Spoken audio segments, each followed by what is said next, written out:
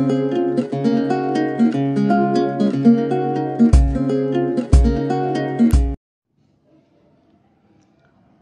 student, this is Anusa from Kolkata, and today I am going to give an idea about the Bohr's atomic model. The scientist's name is Neil Bohr, and it was postulated in 1913. And there was other atomic model concept before the Bohr's atomic model concept introduction, and that was a Thomson plum pudding model, and one was Rutherford atomic model. Rutherford atomic model is very important from the examination point of view. Lots of questions are asked from it. So I will suggest students to know about the Thomson plum pudding model as well as the Rutherford atomic model, and thereafter comes to the Bohr's atomic model, because that will give a clear idea about the Bohr's atomic model.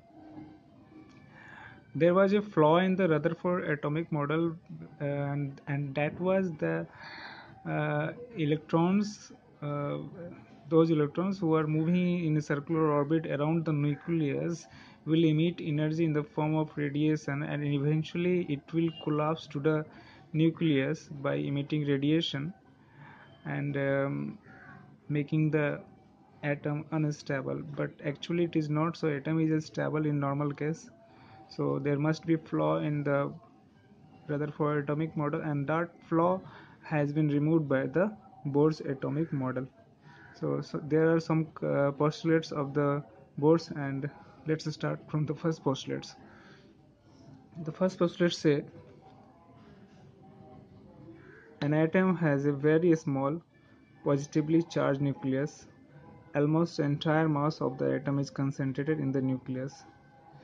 That means that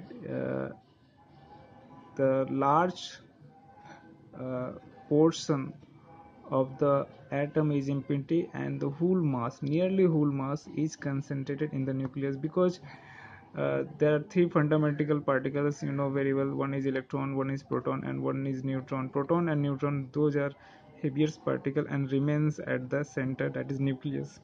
And electrons are very very lighter particles that revolves around the nucleus in an orbit. These orbits are known as a stationary orbit.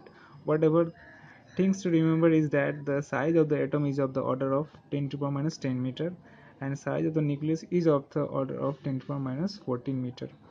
Okay, 10 to the power minus 15 meter is also written in some books. And here there is a picture of an atom showing an electron moving in the orbit around the nucleus, in which there is a positive charge Ze. Z is the atomic number and E is the electronic charge. It's a positive charge nucleus, and this is the electron which is negatively charged. Now the next is second postulates. What does second postulate say?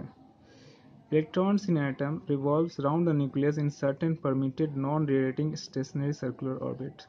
Here these words written in green colors and yellow colors or orange colors must be remembered by the students, because these words have a very important meaning. And here stationary, earlier I have told you that stationary means the orbit will have an energy level, a fixed energy level, and in which the electron will not lose energy. Okay, electron will have a fixed energy if it is rotating, if it is revolving in that orbit. Okay, so it here non-radiating term has been mentioned over here. If it is moving in a circular orbit, there must be a centripetal force, just like this one.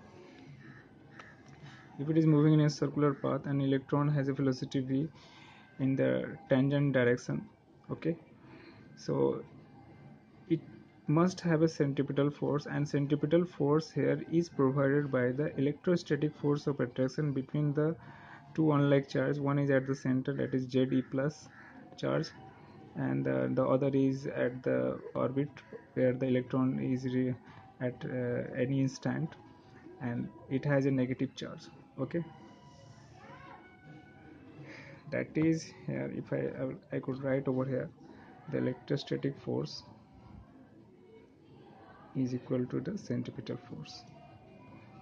Next is, electron can revolve only in that orbit in which the angular momentum of the electron is integral multiple of h by 2 pi.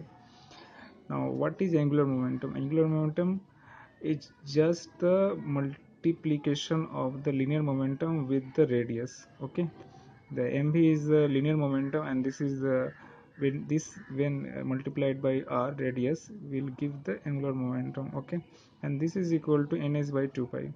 What does n is a number, and it's an integral number. It can have a value 1 2 3 4 etc, whatever. And h is the Planck constant. It has a value 6.62 into 10 to the minus 34 joule second. Okay, and n cannot have a fraction value. That's why it has been told integral multiple of h by 2 pi. Okay, and this condition is known as the quantization condition on the angular momentum of electron. Why quantization condition? Because only some fixed radius are permissible, and this is why the angular momentum is fixed, because this full term in the right side is a fixed quantity for a certain number of orbit. Suppose for n is equal to 1, this will be equal to h by 2 pi. For n is equal to 2, this will be equal to 2 into h by 2 pi. For n is equal to 3, this will be equal to 3 into h by 2 pi. So it will have a fixed value.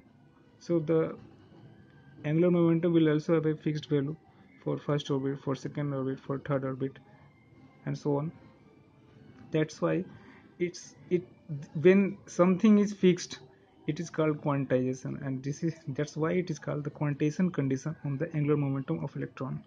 N is also known as the principal quantum number. N is also known as principal quantum number. Okay, and so far the maximum known value of n is 7. Okay, theoretically it could have a value infinity, but practically the maximum value is 7. Next, the third postulate. Third postulate says whenever electron jumps from higher orbit to lower orbit, it loses energy in the form of electromagnetic radiation. And by absorbing a quantum of energy, the electron jumps from lower orbit to higher orbit. That means, let us suppose this is a picture of the atom, and here the 4 orbit has been shown. The first orbit is n is equal to 1, second n is equal to 2, third is n is equal to 3, n is equal to 4. And whenever any electron from lower orbit, suppose here in this case n is equal to 1, here the electron moves from first orbit to third orbit, but it moves from first or third orbit only when it absorbs some quantum of energy. Here the quantum of energy is equal to h nu, where nu is the frequency and h is the Planck constant.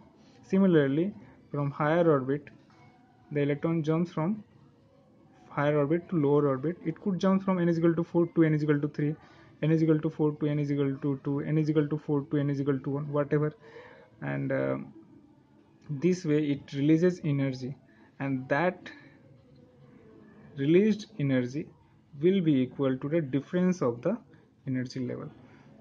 So the mathematical expression is En2 minus En1 is equal to h nu, where nu can be written as like this, c by lambda, where c has a value 3 into 10 to the power 8 meter per second, which is the velocity of light, and lambda is a wavelength.